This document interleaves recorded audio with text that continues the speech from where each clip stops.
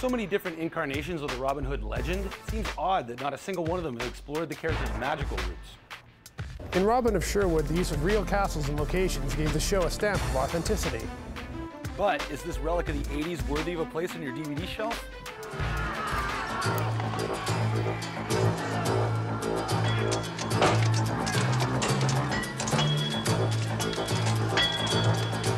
Throughout my childhood, PBS had a lot to offer me as far as gifts of television.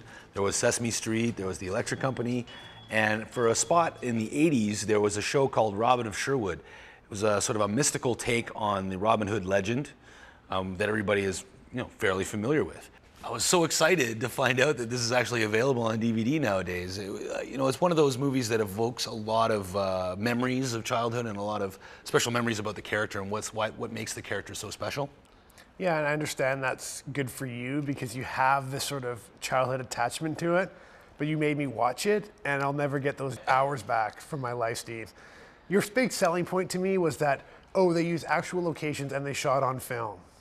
Really?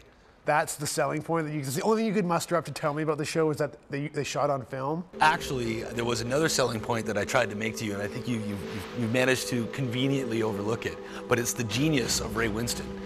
Ray Winstone, who is best known from, Sexy Beast, or The Departed, or King Arthur, he is this sort of ball of British fury, and he's perfect as the crazy, raving, mad Will Scarlet in this show.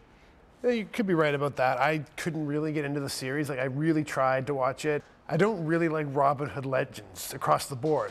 I liked the run that Kevin Costner did, but that's because I was young and I was at the right age when it came out. But after that, they don't really do anything for me. I don't find it interesting. It's not something that I love the way they ride their horses and shoot their arrows. I'm like, I'd rather watch science fiction, something set in the future, or World War II epics or World War I stories. That's the kind of stuff I'm into.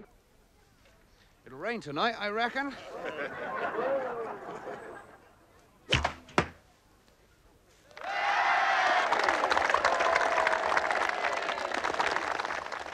Off you go, lads.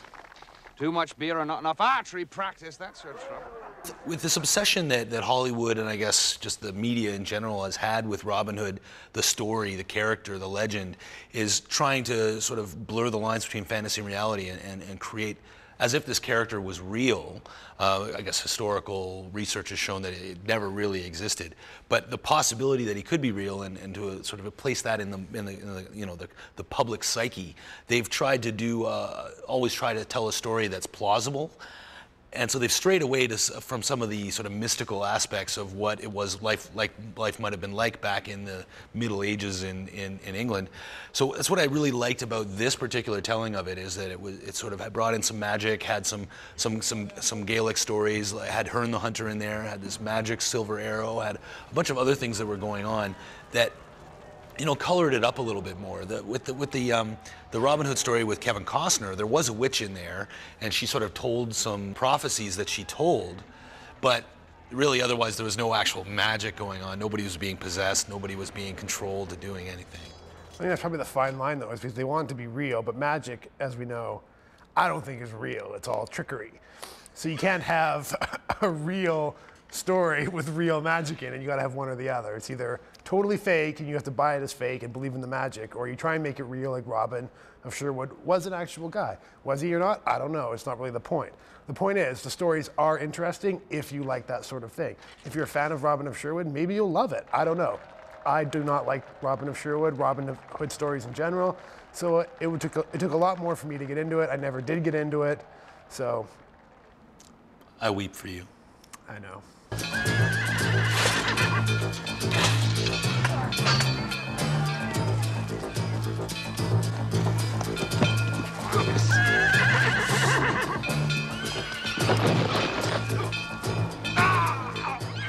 We were talking about how it was, shot on actual locations, so real castles, real locations in England, which is sort of special. It sort of brings you right into what's going on and where it was situated. It was also shot on film, which I know doesn't seem like a big deal, but for a show of that from that time, from the 80s, it sort of shows that there was some production values that were in there. They spent more money on it to make it happen, which is why the series didn't last as long as it could, unfortunately. And with the DVDs, if you do like Robin Hood, you can watch the series, judge for yourself. There are commentaries on it. There's some deleted scenes, outtakes. So it kind of gives you a little bit more. If you're really a fan, you can get more into it. And if you're not a fan, you can just turn it off and go watch Star Wars. Well, I mean, so it really worked for me. I really enjoyed it. It's sort of a nice thing to sort of have come back from my past. So yeah, it's definitely going to make its way onto my shelf. I understand that if you're a fan of Robin Hood, you probably really like it. So I'm just going to say, go out and rent it and be a judge for yourself.